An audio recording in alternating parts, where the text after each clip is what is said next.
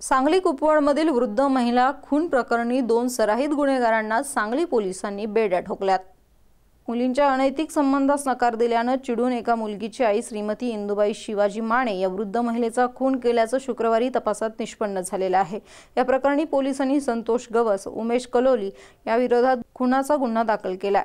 या दोघांना अटक करण्यात पोलिसांना यश आलंय। माधवनगर रस्त्यालगत एका पत्र्याच्या शेडमध्ये पोत्यात बांधून टाकलेला व सडलेल्या अवस्थेत वृद्ध महिलेचा मृतदेह गुरुवारी सकाळी पोलिसांना सापडला होता।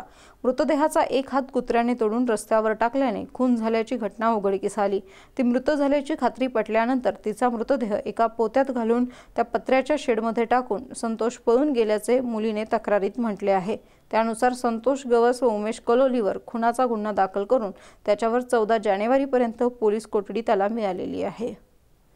उल्हासनगरमध्ये येथे राहणाऱ्या मानेबाई यांच्या शेजारी राहणारा गवस व त्याचा मित्र कल्लोळी यांनी दिनांक 6/1/2018 रोजी